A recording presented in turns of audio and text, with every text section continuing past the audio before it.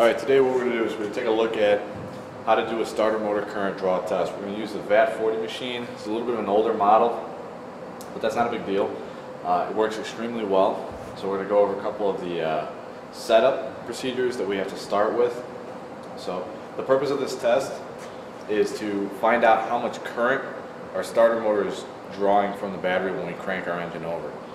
On average, if it's a 4-cylinder or a small engine, you're looking at right around 150 amps.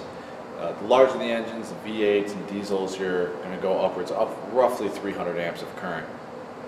So this test is going to actually, this VAT-40 is going to measure that for us.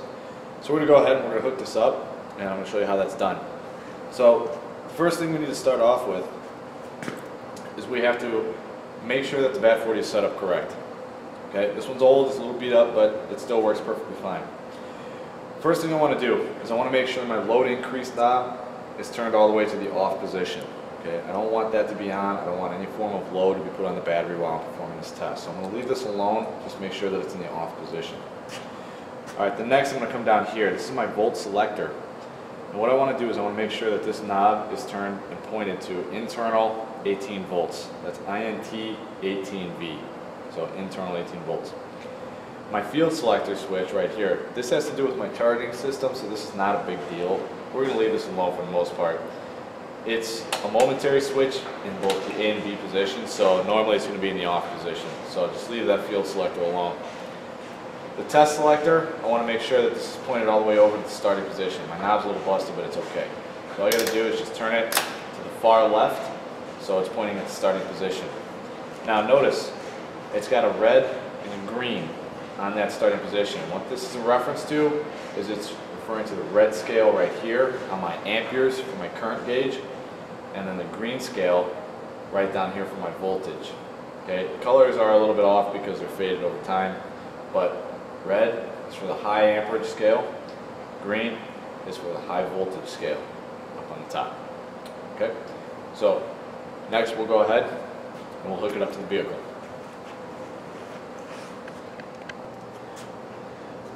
Alright, now what I'm going to do, I'm going to take my two clamps that I have off of this machine, off the VAT-40. I'm going to hook them up positive to positive, negative to negative.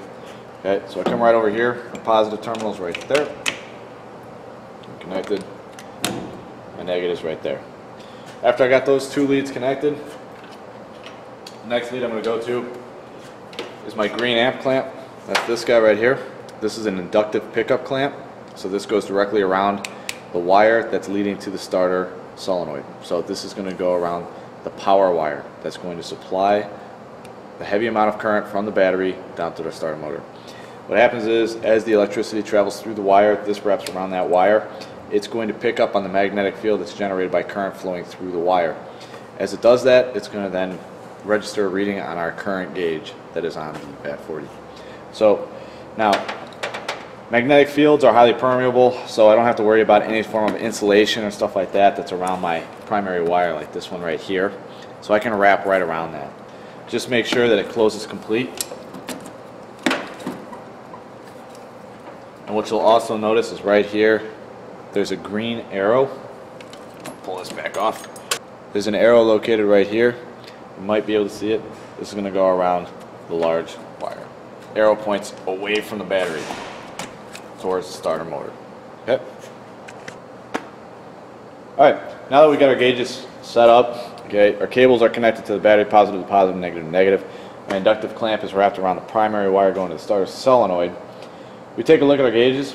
So right now, my volt gauge, remember I'm reading the blue scale up here, or the green scale allegedly. It's pointing directly at a little bit less than 14 volts, so we're about 13.8, 13.7 volts, which is pretty good because I just had this battery on a charger. Now what we also want to take a look at is my amp gauge right here. Now what can happen is sometimes this needle will be deflected off to the left or it'll be deflected off to the right. If that's the case, we have to zero it out. So we got the zero adjust right here. All you have to do is turn this dial in the direction that you want the needle to travel to get to zero. So in this case I'm going to turn it to the right, I'm going to turn it clockwise until that needle points directly at the zero. Now that I got it, my amps are zeroed out, so now I'm good on that department. So the next thing we're going to take a look at is we have to make sure that our engine cranks over but does not start.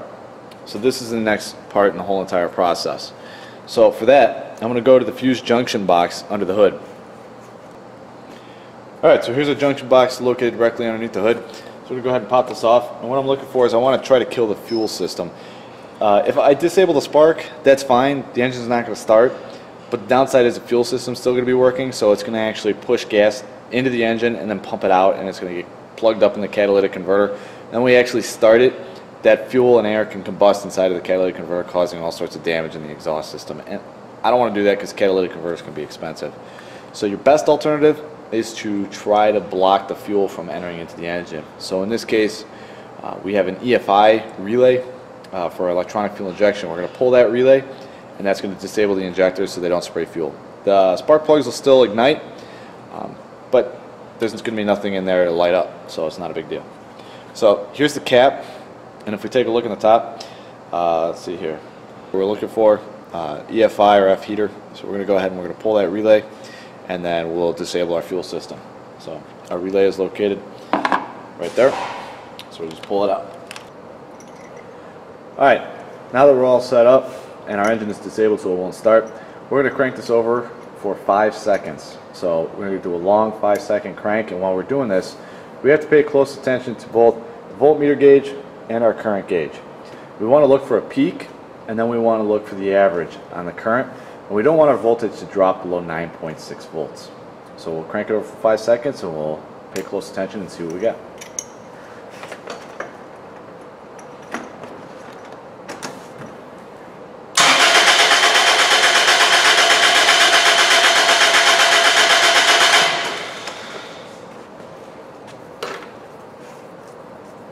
Okay, so we got a reading both on our currents and on our voltage. Our voltage dropped.